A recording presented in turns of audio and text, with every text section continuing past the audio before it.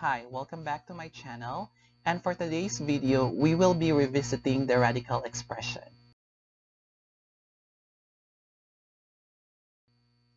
So if you are new to my channel, don't forget to click down there for you to subscribe. In that way, you will be able to be updated of a lot of videos that I'll be uploading soon. And enjoy watching. Okay, so for today's video, we will be discussing about the radical expression. So what is really a radical expression?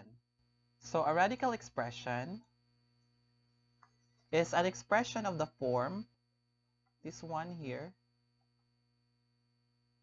where x is an algebraic expression and n is a positive integer. So in this case, let's consider, for example, we have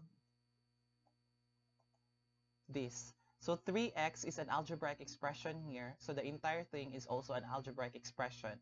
In this specific algebraic expression, we call this as radical expression because we have this of the form here. Now in this case, the 3x inside is what we call the radicand. This is the index of the radicand. And of course, this is the radical sign. That's it.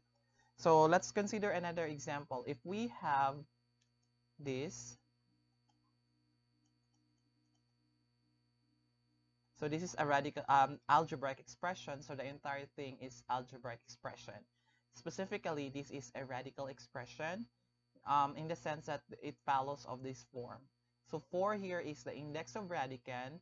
8x plus 5 is an expression which is the radicand, and this is the radical sign. So of course, for the concept of radical expression, we have the following remarks based from the definition. Okay. Number 1 is I have the expression here where, of course, x is the algebraic expression.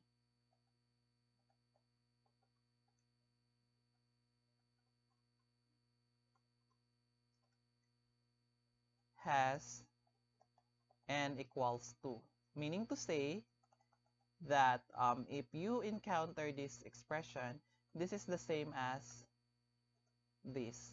So you don't need to write 2 when the index of the radicand is 2. So it automatically is understood as there's a 2 as the index of the radicand on this expression. That's it. And number 2,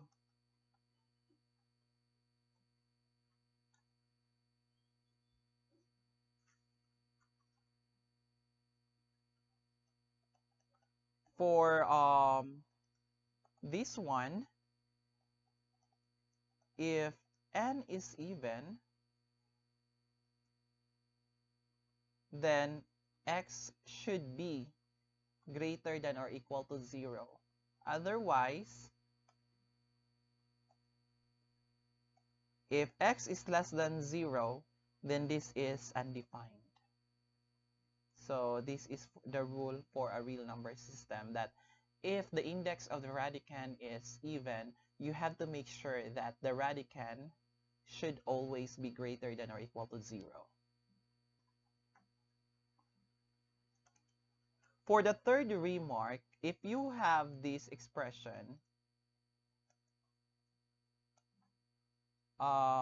where your m here is a positive integer, yes, of course, because if it's negative, then you just have to get the reciprocal of the expression to get the positive. So without loss of generality, we will use the positive value of an integer. So if m is a positive integer given by this expression, then you can write this as x to the m over n. Example, you'd have cube root of 4x. So you can write 4x raised to 1/3. That's it. So the exponent of 4x inside the radical sign is 1. Let's say I'd have 4 And inside here is 2x to the cube. So that's equal to 2x to the 3 over 4. There is 2 here as m. 3 here as m rather. That's it. Of course, so since we are talking about the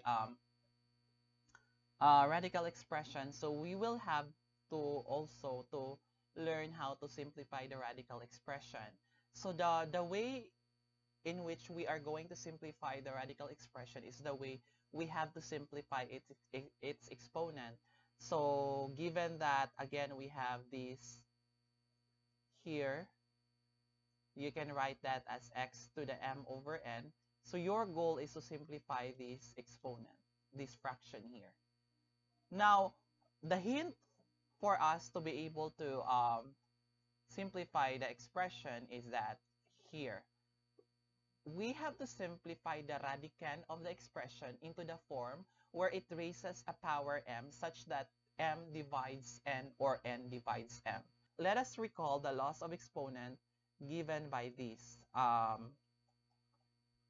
So if you'd like to review the laws of exponent, you can check on my video for mathematical expression uploaded here in my YouTube channel. So given by this expression a, b, quantity to the n, you can actually write this as a to the n, b to the n. So technically, if you are given by this radical expression, x, y, z, so they have 3 variables here. So in this case, you can have x, y, z to the 1 over n. That means the x, y, z has an exponent 1. So the total exponent, because we have the index n, so you have 1 over n. Now, I can write this here as x to the 1 over n, y to the 1 over n, z to the 1 over n. That means I distribute this 1 over n exponent to each of the variable here. Okay, now how does this affect to our goal of simplifying a radical expression? In this case, we will have to use the statement, simplify the radicand of the expression into the form where it raises a power m such that m divides n, or the other way around. Now, let us consider, for example, here. I think it would be better. I'm not going to erase that. Okay, here. Let us consider, for example, we have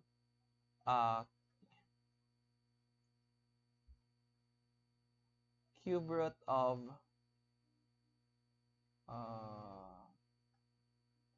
9x cube y to the 6. Okay, so in this case, I'm going to assume that this 9x cube y x 6 is just a mere one variable in which the entire exponent is 1. So that I can write this in this way. 9x cubed y to the 6 to the 1/3. That means there is 1 here. Okay. So, which means I can distribute this individually. So I would have 9 to the 1/3. I have x cubed 1/3. That's y 6 to the 1/3. So for the laws of exponent again, remember that if you have a to the n raised to m, you can multiply a times n times m here. So in this case, I can write 9 as 3 squared. So that's 3 squared to the 1/3. And this is, but anyway, there's no effect for that. So I'll just leave it here like this instead. 9 to the 1/3. X to the 1/3, that's x to the 3 over 3. And y to the 6 over 3. So I multiply 6 by 1/3. So therefore, I would get 9 to the 1/3. This x to 3 over 3, that's x. And y, that's y squared. So implication is, the exponent of x is no longer a fraction, the exponent of y is no longer a fraction. So therefore, I would have x y squared.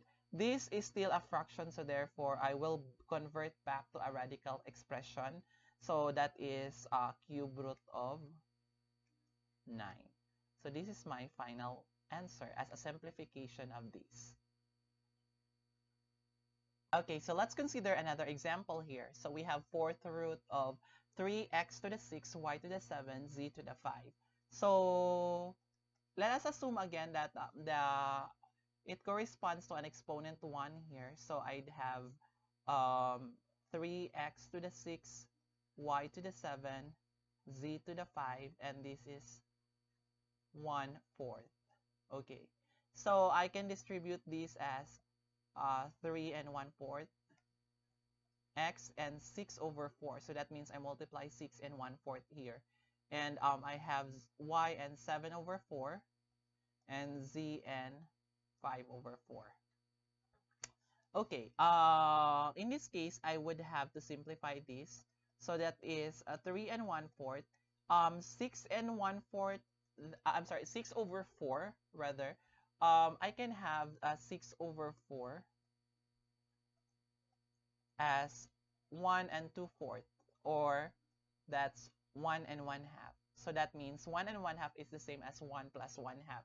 So if that is 1 plus 1/2, I can write that as x times x to the 1/2. So that means if I'm gonna multiply these two, I would get to add the exponent. So I have x times x to the 1/2. This one also here, that's 7 over 4, that's the same as 1 and 3/4. So I have y times y and 3/4, and z to the 5 over 4, so that's the same as 1 and 1/4. So I have 1 times z to the 1/4. Okay, so by this, if you notice, this is of exponent whole number. So I don't have to do anything with that, but I just have to copy because they're already saved. So I'm gonna go back converting this into a radical expression. So that's fourth root of 3. This one here is square root of x. This one here is fourth root of y cubed. This one here, that's fourth root of z. So they have the same index here, except for the x squared. So I can write this as x, y, z. So I have square root of x and square root of fourth root rather of 3y cubed z. So this is how you simplify your radical expression. Well, it depends because some may not accept this kind of weird thing. For me, instead of writing that, I'm gonna change it back here, wherein your x is written as 1/2. So that's the same as x to the 2 over 4. So in that way, this 2 over 4, I can write that as fourth root of x squared. In this way, I can have this written as x, y, z, fourth root of 3x squared y cubed z. So I include the z to the group of 3y cubed z for elegance purposes. But whatever it is, that's still the same. So if you have questions or clarification, you can comment down there on this video so that we will have a harmonious discussion of what is this all about.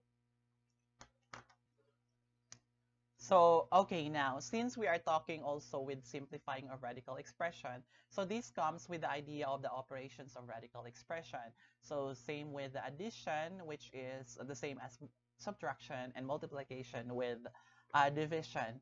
So, this is a mathematical expression, so that means the rule will also be applicable for the rules of adding or multiplying algebraic expression. So in this case, of course, for addition, you can add radical expression if they don't have the same variable. So the variable in this case includes the exponent. So let us say, for example, x here plus fourth root of x. So you cannot add this one here because this one here is the same as x to the 1/2. This one is x to the 1/4. So they don't have the same exponent. So similarly with the algebraic expression wherein you cannot add x cubed by x to the 4 because they have different exponent, something like that. So same what happened with the radical expression. You cannot add because they have different index of radicand. In that way, they result to the different exponent. That's it. Okay, now, so we will consider further examples for the operations of radical expression. So we will consider first for addition. So this is supposed to be plus here, sorry. Okay, in this case, you have cube root of 24a and cube root of 81a. So if you notice, they don't have the same radicand expression inside the radical sign. So you need to simplify that first if that's possible before you can be able to perform the operation, because technically they don't have the same variable. So you have 24a, that's raised to 1/3, and you have 81a raised to 1/3.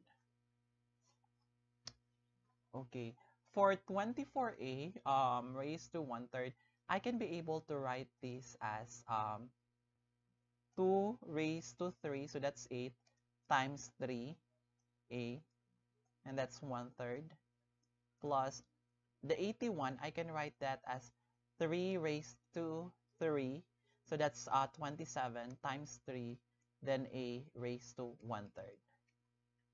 Okay, so we have already know how to simplify with this one.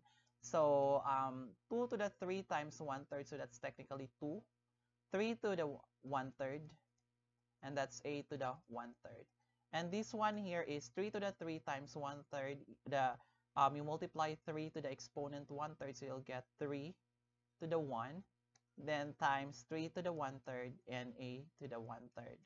So if you notice, you would end up with the same variable now this time, because these 2 and 3 here will be considered in this case as now as constant. So I have 2, 3 to the 1/3, a to the 1/3, so that's cube root of 3a. And this one here is 3, and that's cube root of 3a. So in this case, they have now the same variable. So according to the rule for the algebraic expression that I have discussed on the previous videos, you just have to add the coefficient here and then copy the corresponding variable. So therefore, I have 2 plus 3, 5, so I would get 5 times cube root of 3a. That's it. Now to solve for number 2, that's 10 times cube root of xyz minus 7 6th root of x squared y squared z squared plus 2 cube root of xyz. So what are we going to do is we need to simplify that again too. So I can have 10 cube root of xyz, and I would have 7. If you notice that 7 x squared y squared z squared, that's the same as xyz quantity squared. So I would have xyz quantity squared over 3. I'm sorry, it's over 6 rather. And I would have here 2 cube root of xyz.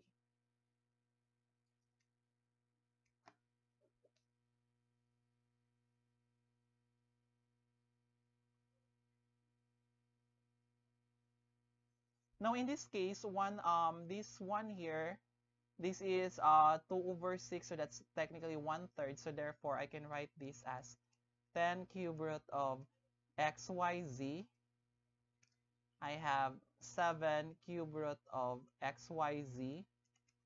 I have 2 cube root of xyz. So therefore, they all now have the same variable here. So this one will be considered as variable.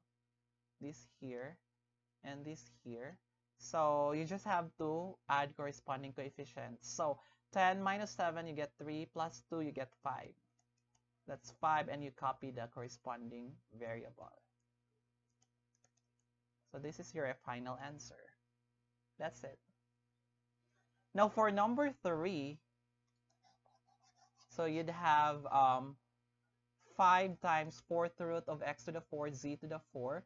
So I can write this here as 5 times x to the 4, z squared, quantity 1/4 here. And I have 6x, and that's square root of z, minus 8z, square root of z. This is the same as 5. X to the 4, then you multiply 4 to the 1/4, so that's technically x. So 4 over 4, it's 1. And you have z, that's 2 over 4, plus here, just have to copy here in this side. And so you have 5x, z to the 4, z to the 2 over 4 is actually z to the 1/2. So that's a square root of z here. And this is 6x square root of z minus 8 square root of z. Now, if you notice, they almost have the same, but technically not. The only same variable here is this one. This is way different because it doesn't have a variable x here, unlike this. So therefore, you can only add these two terms here and leave this one as is. So you'll get 5x plus 6x, so you'll get 11x. Then copies this, and just copy this one here because you cannot do anything about it anymore. So this is your final answer.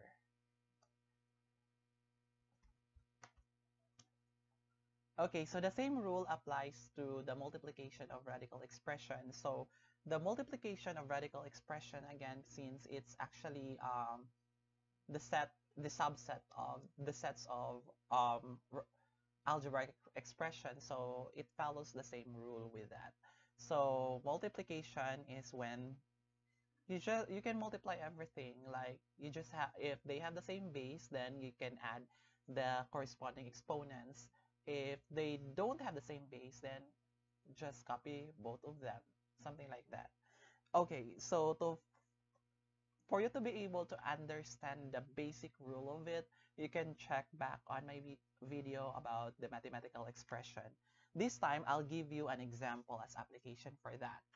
Here, for number 1, you have to multiply the expression for square root of xy. You have 5 square root of xz and 6 square root of yz. So if you notice, they have the same index of radicand here. So just have to copy the index here. So 4 times 5 times 6, you get 120. And so you copy the radical sign because they have the same index of radicand, and then multiply the expression inside the radical sign. So x squared y times xz, that's x squared z, x squared yz, times yz, that's x squared y squared z squared. So simplifying this, you'd have x, y, z. That's it. For this, number 2, this only works here because they have the same index of radicand. And then we will apply this later. So I can have cube root of x, y, z squared